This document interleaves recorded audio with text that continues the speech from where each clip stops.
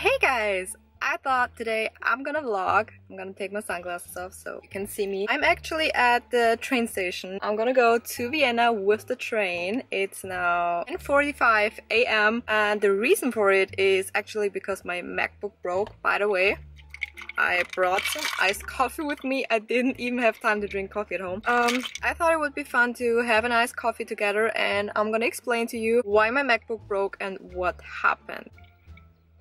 What happened? My MacBook broke. It's Monday. It's Monday, so it broke Friday a week ago. I actually was editing a video for YouTube and I haven't been uploading for 2 weeks now, which is because I have no MacBook. While I was editing, suddenly there were little black squares and gray lines on the screen and it was so weird, and I thought, okay, just restart the MacBook and maybe then it's gonna be fine. It was not fine. Then I started hysterically crying. It was in the evening. My boyfriend called the Apple support because I was so hysterical, like I couldn't even talk, okay? I was like, oh my gosh, I need my MacBook, I need this. Also, I had to finish my seminar paper for uni, so not only did I have to edit a video, I was done. I was literally done. And yeah, then my boyfriend called the Apple support, but nothing really happened because he doesn't really know much about MacBooks, so it was kind of a mess. And then they closed, like they only are there to call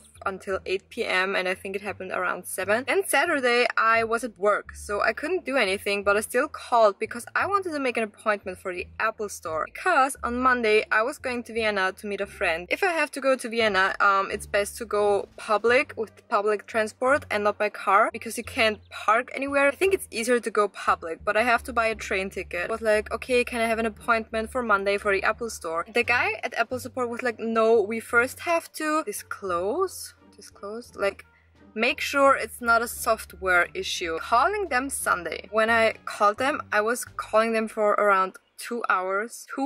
Two hours calling the Apple support. I mean, they were really nice. We did a couple of things, nothing worked. I was super upset, obviously. And then on Monday I called again and said, well, what we did didn't work. But I had to go to Vienna, so I didn't have time. I just called and made sure they knew that it doesn't work so they can prepare for Tuesday. They called me on Tuesday. We tried a couple of things and then we did a report to give this report to the engineers, like the technicians, you know, the tech people who know more stuff. And they said, yeah, it will take like 2 to 3 days until they answer, but then we sure know what it is. I talked to a lot of different people and they always said they're sure it's a software issue. Then the answer came from the engineers, and I had this woman who was taking my case. She said like, yeah, she's gonna do that. She said she's gonna call me on Thursday 9 a.m. just like on Tuesday. On Tuesday she said it could be that it's not 9 a.m. because she could have another call and it's gonna be a little bit later. So I thought the same would be for Thursday. What happened? She called me at 9 freaking a.m. and until I was at my phone, the call was over,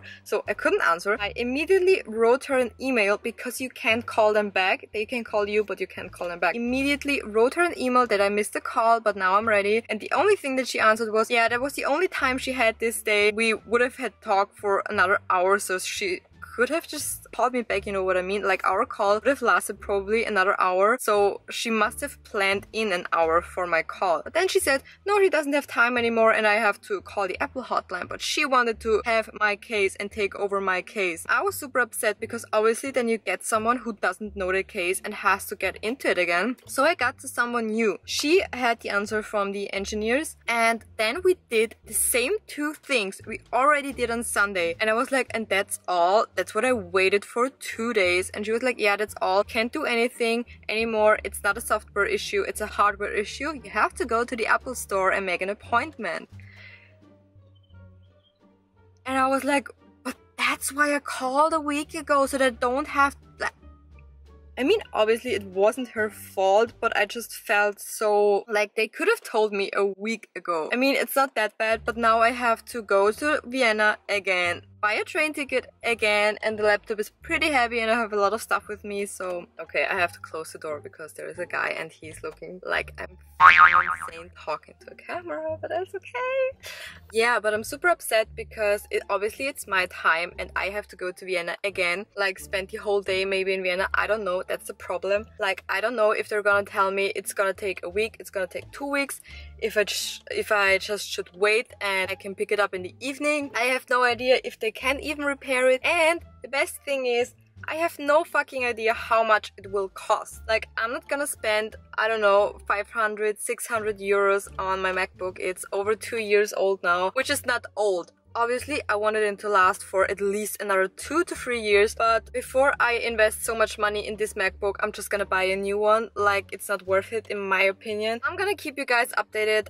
That's my experience with the Apple support. I'm gonna update you maybe in the car when I come home or in Vienna. Let's see what happens today. I also don't have a lot of storage on my camera because I couldn't upload the footage that I was already filming onto my MacBook. I already filmed 3 videos that I need to edit. This is the 4th video. It's all such a struggle and I only have 1 memory card.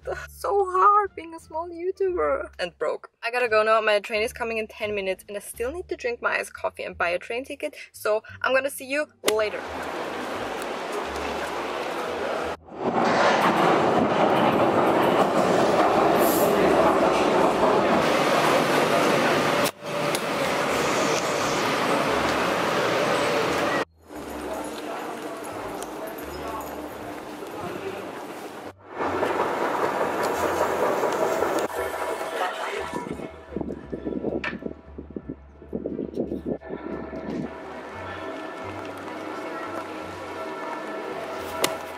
It is 6:30 p.m. and I went at 10:30 a.m. to Vienna. Guess what happened?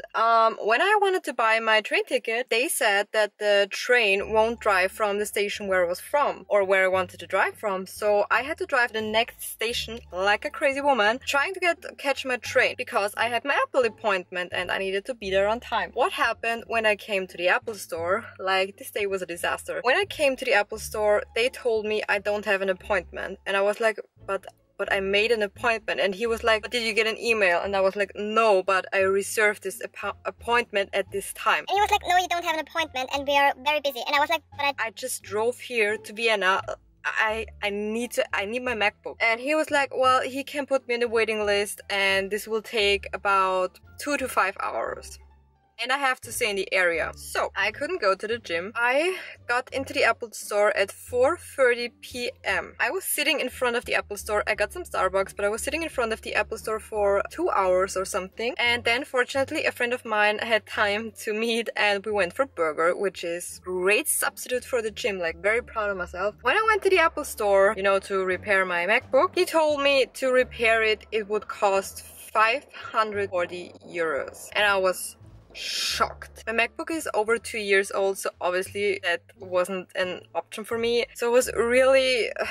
I was sad and I didn't know what to do. And he said, well, he can give me 10% off of a new MacBook. And I was like, but that's still a lot of money. Like, that would have been 1,100. And then he said, well, in your case, because your MacBook is so new and the only thing that isn't working is the display, he can give me 30% off. 30%. And so I have a new MacBook now.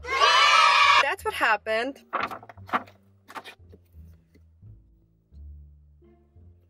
Yes, I got it in silver because I thought the rosé is a little bit too much. What do you think? I got the MacBook Air, by the way. It's the cheapest one and I don't have a lot of money. Yeah, I got it for 840, I think, 840, which is a great price. He was so nice. I was so sad because I spent so much money on this MacBook when I bought it new, like the MacBook Air. I bought it 2.5 years ago. It was my first MacBook. I saved up for it. I was super excited to get it. And obviously I was so sad that it broke after only 2.5 years. Like, if you don't have a lot of money like me, this is a lot of money to invest in one thing. And by the way, I need a new iPhone in fall, so I didn't plan on buying a new MacBook. I was a little bit overwhelmed of the 3 colors and everything. And then I was so paranoid because I had to go to the subway and to the train that someone was stealing my MacBook on my way home. That's how paranoid I am. But you guys, I have a new MacBook. I just wanted to tell you, and I'm just gonna go drive home and test it out. Maybe I'm gonna show you. Should I do an unboxing maybe? Either I'm gonna do it today or I'm gonna do an unboxing tomorrow. Still have to think about it. I'm gonna say goodbye later. I have to go home. My mom is with my dog, so I'm gonna see you at home a little bit later. But yeah, I got a new MacBook. And no, I wasn't that excited. I'm just trying to see the positive in it. Obviously, I didn't want to spend 800 euros today on my MacBook. I was hoping that I could repair it and that it wouldn't cost a lot. But I could have cried at the Apple store when he told me how much it costs to repair my MacBook and that I have to get a new one. Like literally, I wanted to cry. But I'm trying to see the positive side, and I'm just excited that I have a new one and that I can edit videos for you, and hopefully this will pay off. Hopefully. Please watch my videos, please. Hey guys, from my home. I'm now finally at home. I'm so glad. I think this whole video was quite a mess, but I hope you still enjoyed it. I'm not sure if I should include the MacBook unboxing in this video, but you're gonna see it anyways what I did, or if I'm gonna film an extra video, because I actually want to remove my makeup now, but if I do the unboxing I want it to stay on. I mean, not that you care. I don't think it would make an extra video because it would be pretty boring, because I think it's only like 2 minutes or something to unbox this thing. Definitely have to get a new case and everything, which is quite exciting to have a new MacBook on the one hand. On the other hand, obviously I didn't want to spend that money. Other than that, I hope you enjoyed the video. Please subscribe to my channel, like the video, hit the bell, and I hope you enjoyed the video. If you did, thank you so much for watching this mess. And other than that, I hope to see you in my next video. Bye!